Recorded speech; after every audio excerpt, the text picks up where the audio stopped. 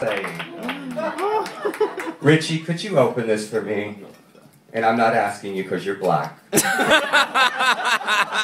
I'm asking you because you were my friend. All right. Bristol Palin. Not afraid of life. Okay, you have to be quiet. Seriously. I can't entertain, I can't work with the distraction. I love you, but you have to be quiet. Okay. Not afraid of life. My journey so far. The wine coolers tasted sweet. And I slowly surrendered to their woozy charms.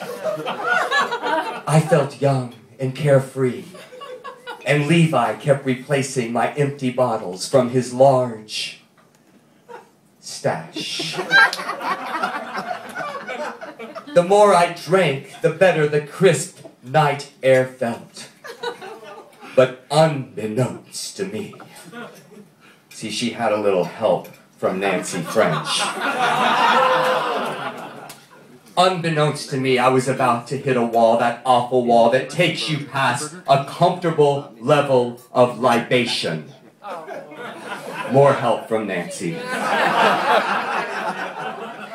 The happy buzz into the dark abyss of drunkenness.